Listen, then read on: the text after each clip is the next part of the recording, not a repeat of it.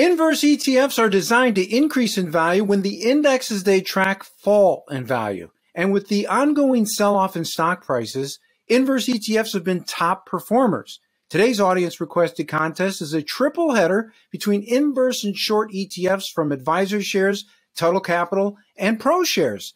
So who wins the battle? Find out right after this.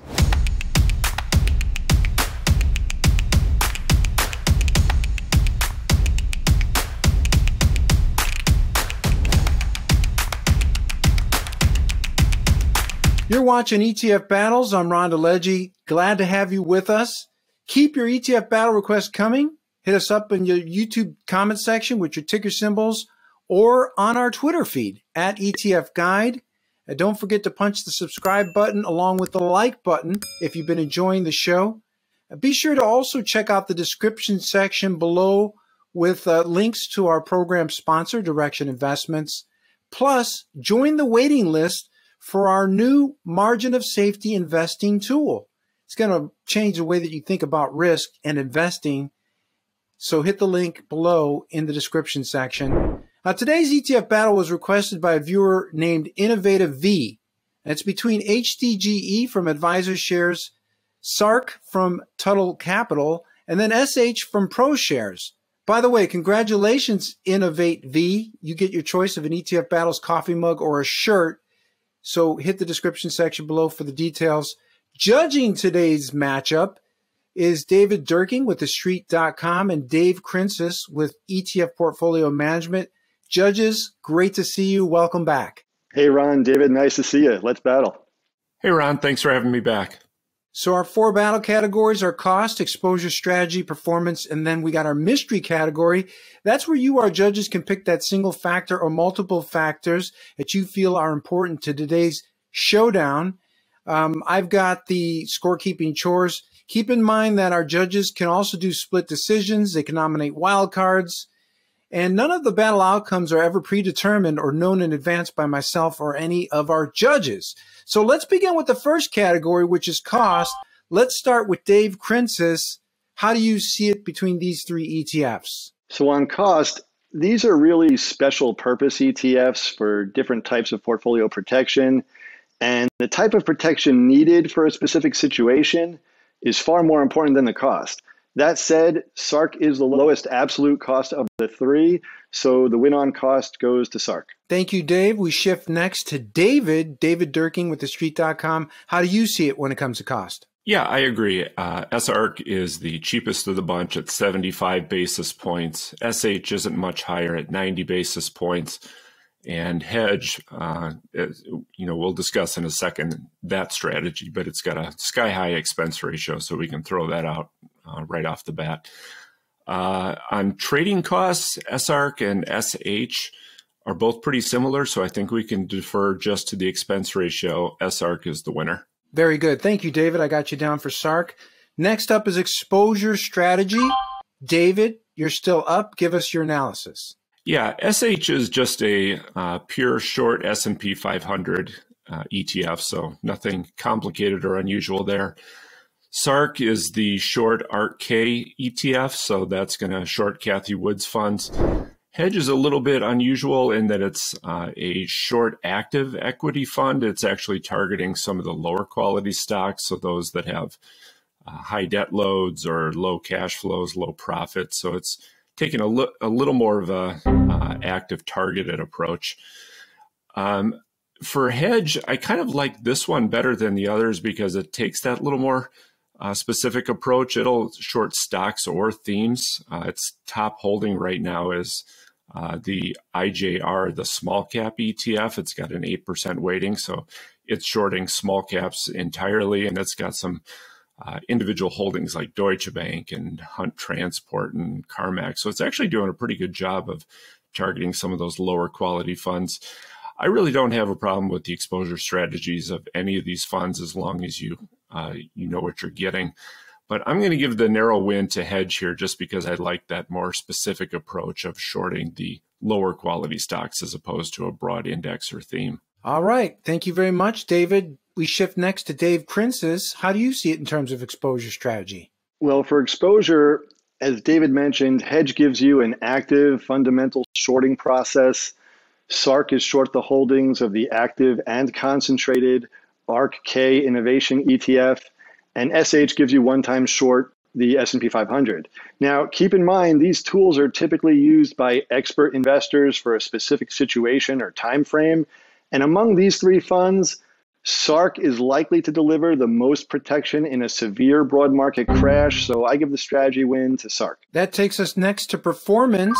And this is where it really gets interesting. David, you're up. Give us your analysis on performance. Which of these three ETFs stands out? Performance is always the bottom line. And this data shows that year to date through June 14th, 2022, the NASDAQ 100 fell 31%. ARK-K lost almost double, down 61%. And SARK delivered great protection with a gain of 92%. However, just as we showed in prior ETF battles, when we preferred TQQQ over ARK-K in the bull market, we show here that we prefer SQQQ over SARK in the bear market. That said, our limited risk appetite has forced us into cash, sometimes even 100% cash, along with cautious exposure to energy and gold. Wildcard ERX is 2 times energy, and through June 14th, this ETF gained 121%, outperforming both SQQQ and SARK. So I give the alternative protection security win to wildcards ERX and SQQQ. And in their absence, I give the performance win here to SARK. All right. Thank you very much, Dave. Now we shift to David. How do you see it when it comes to performance? Yeah, I agree. SARK has only been around for less than a year. So if there was an award for debuting at just the right time, this fund probably would win because it debuted right around the time that the ARK-K ETF was near its peak, and it got in, or it debuted right before ARK-K dropped nearly 70%. So that's resulted in a gain of about 120% or so since inception, which is obviously fantastic. It hasn't been around since ARK-K really took off a few years ago, so we can assume probably the opposite performance would have been the case had it been around.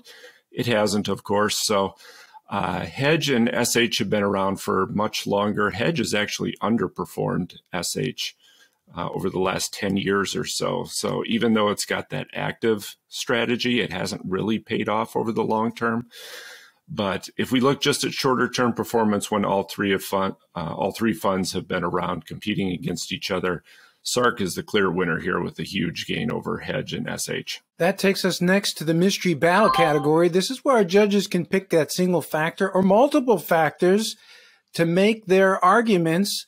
So David, what is your mystery battle category and who wins it? Yeah, my mystery battle category is we're going to take a look at the long-term risk profiles of these funds, because over time, with stocks going up much more often than they go down, my personal stance is that you don't want to get too aggressive in shorting because it's such a small opportunity set to outperform.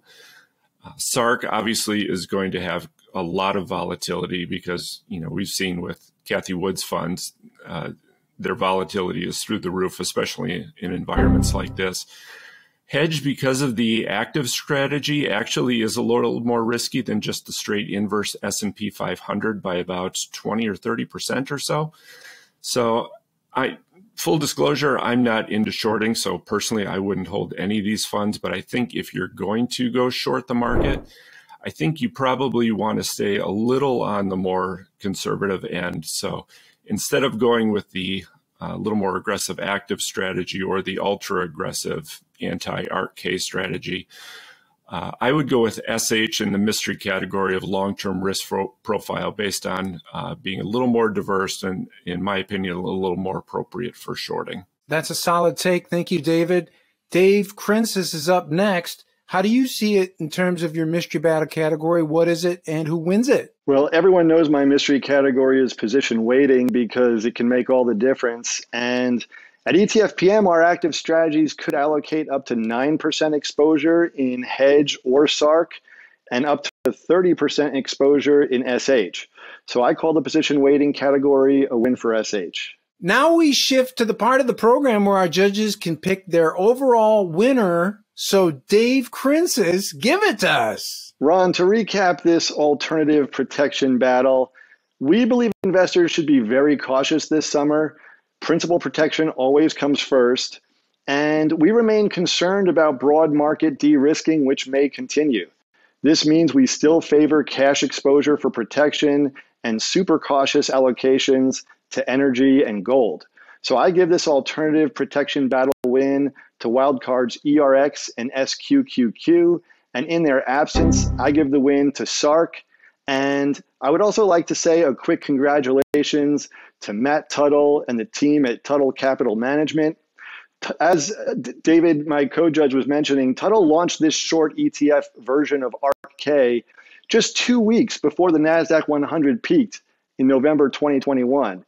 And this SARK ETF is actually a very important tool for people that own ARK in a taxable account. In fact, the SARK ETF recently had roughly 600 million in assets, reflecting strong market demand for this dynamic hedging tool. Yeah, that's pretty uncommon in terms of getting that timing just right, but clearly they nailed it. So that's certainly kudos to them and the team. David, your final opportunity to give us your overall winner. Yeah, I'll piggyback on what my fellow Dave said about SARK. You know, I know when this fund came out, it got a little bit of attention for, you know, maybe they were taking sort of a shot at Cathie Wood or ARK or something like that. But I think a product like this is really important that it's available to investors, because if you want to short a theme like this, if you want to do it yourself, it's going to be really costly and it's going to be really time consuming. But when you have it in a simple ETF structure that charges 75 basis points, it's a great get for investors if that's the way they want to go with their short strategy. But with that being said, I think if you're going to look at any one of these funds, I mean, they're obviously used for pure shorting and market timing. So it's, in my opinion, it's basically which one is most appropriate for shorting. I'm going to go back to what I said earlier with the long-term risk profile. I would prefer SH over SARK and hedge, just because I think if you're going to short the market, I think it's probably better to do just a broad index approach.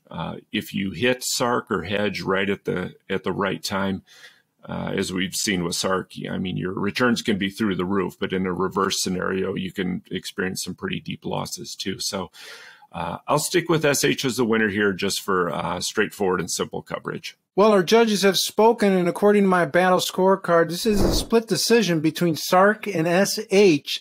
But man, it was close. I thought SARK was actually going to win this battle. Want to mention also a couple of wild cards from our judge, Dave Kreinces, ERX, which aims for leverage exposure to energy stocks, and then SQQQ, which aims for inverse leverage exposure to the triple Qs.